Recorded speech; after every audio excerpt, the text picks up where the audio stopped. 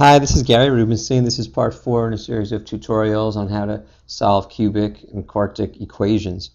In the first 3 tutorials, we've gotten up to what's called the depressed cubic equation. Those are equations like you see over here where there's no x squared term. This one has an answer of x equals 3. And another equation that we did that was much more complicated was x to the third equals 39x plus 380. This one had an irrational answer that was slightly bigger than 9. Well, in this lecture, I'm going to show you how we could take a general cubic equation, something like x cubed plus 6x squared plus 6x minus 13 equals 0, and how to essentially convert that into a related depressed cubic whose answer will enable us to get the answer to the original cubic. And this trick that I'm going to show you took a long time for people to figure out. They actually had the formula for the depressed cubic in about 1515, and it wasn't until 1545 that they figured out how to use that to get the answer to any cubic equation. The process for turning a general cubic equation into a depressed cubic equation is based on a trick that's now called change of variable, or maybe change of axes. It basically works like this. If you have some sort of equation, here's a simple quadratic equation, x squared plus 6x plus 8 equals 0. And this particular equation happens to have the answers x equals -4, x equals -2 are the two numbers that make this equation work. Well, if I were to make another equation like this, but in place of all the x's I put something like y plus 1,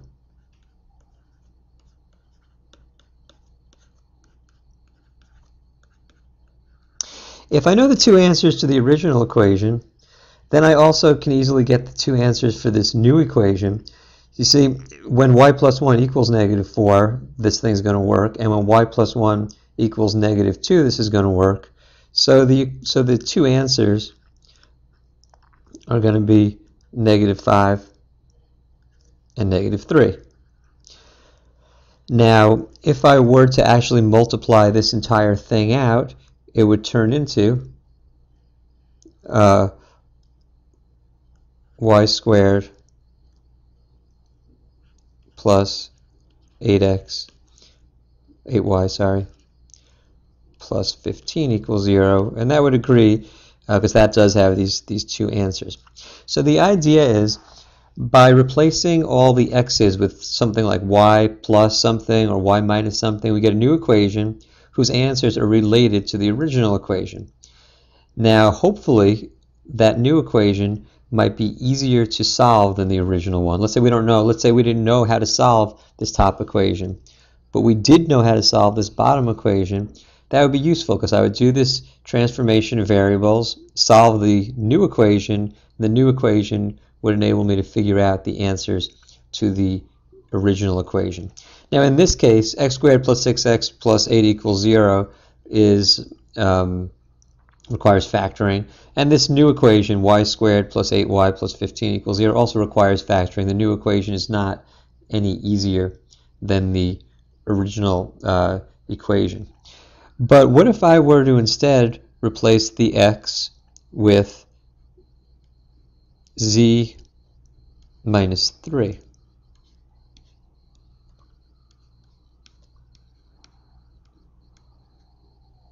Six times z minus 3 plus 8 equals 0. And look what happens when I work this out. If I actually expand it, I get z squared minus 6z plus 9. And this middle thing becomes plus 6z minus 18 plus 8. And something kind of lucky happens. This 6z would cancel out with this 6z. And I would end up with the equation z squared minus 1 equals 0. And that question's much easier to solve. You get z, z squared equals 1, z equals plus or minus 1. Now, so this new equation was simpler to solve than the original equation. Well, since the x was replaced with z minus 3, if you take the two answers that we just got from z and plug them in for z here, we'll get the two answers for x, which is when you plug 1 in, you get -2. And when you plug in -1, you get -4, which were the two answers to the original equation. This is the basic idea. You can turn an equation into a related equation, and if that related equation is somehow easier to solve, it will help you solve your original equation. Now, let me show you how this applies to cubic equations. Imagine I have some kind of general cubic equation. I'm going to leave off the coefficient on the x cubed, because you could always divide through by that. So let's just assume that it's the a value equals 1. I have this.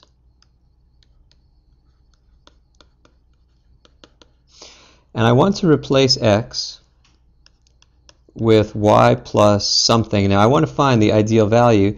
I want to find a value that makes the quadratic term get eliminated. And we're going to just see if there's a way to figure out what special value of k would make that happen.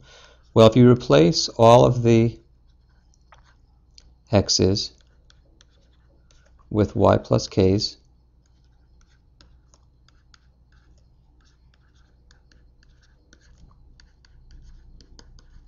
and you actually go ahead and expand this out, you would get y cubed plus 3y squared k plus 3y k squared plus k to the third.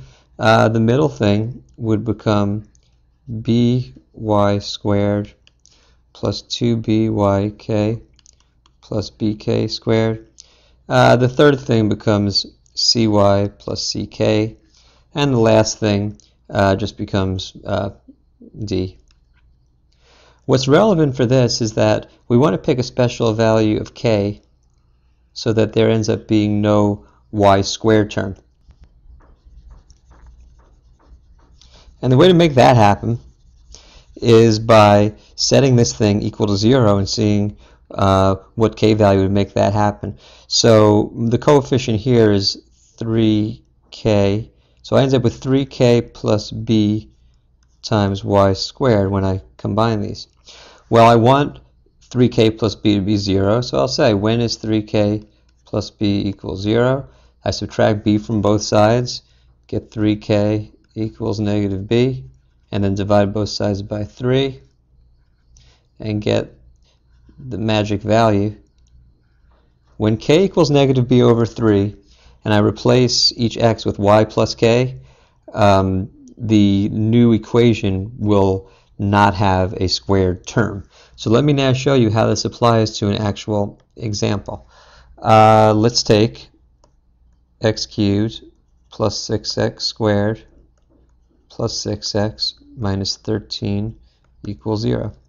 By doing the substitution, x equals y minus b over 3, which is y minus 2. This equation becomes y minus 2 cubed plus 6 times y minus 2 squared plus 6 times y minus 2 minus 13 equals 0.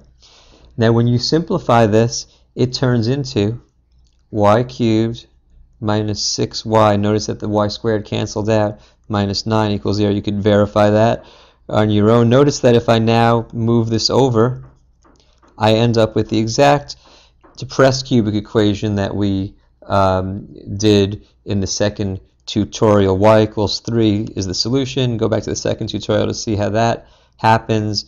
But remember, x equals y minus 2, which is 3 minus 2, which is 1, which is the answer to this question.